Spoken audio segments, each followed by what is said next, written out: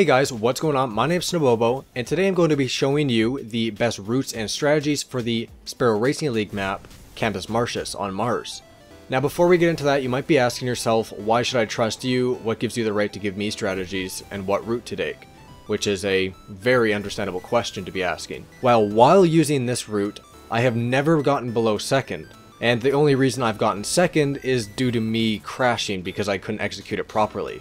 And at the time of making this video, out of 818,000 Guardians on PlayStation who have played SRL, I am ranked number 317 globally. So hopefully that gives you enough confidence to trust what I'm about to tell you, so we'll just get right into it.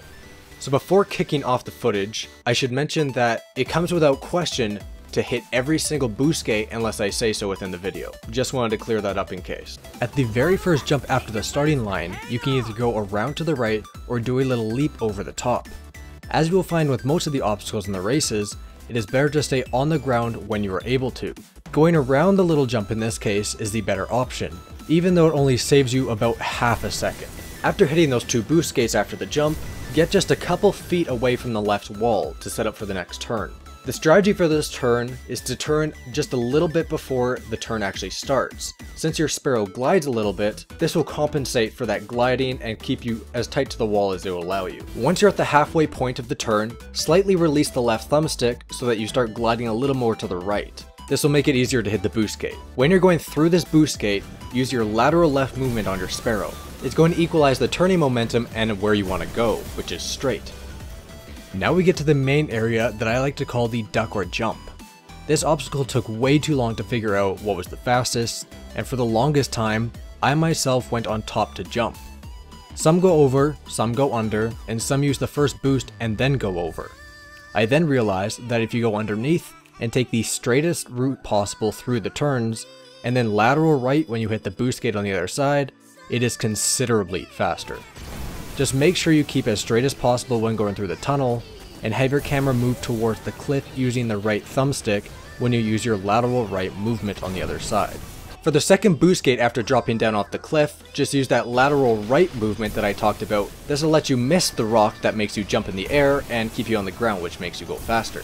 For the left turn right after the mini gap, just make sure you start turning left before you actually hit the gate. This will make it so you don't go flying to the right wall and you'll pretty much hug the left wall all the way down. Just use a lateral left movement if you've gone too far to the right and that'll make you hit the gate. After taking the big jump down, make sure you're on the right side of this boost gate. You're going to boost on the inner left side of the obstacle in the middle. This will make it so you can get a tight turn and hit the next boost gate as well, since your Sparrow glides quite far.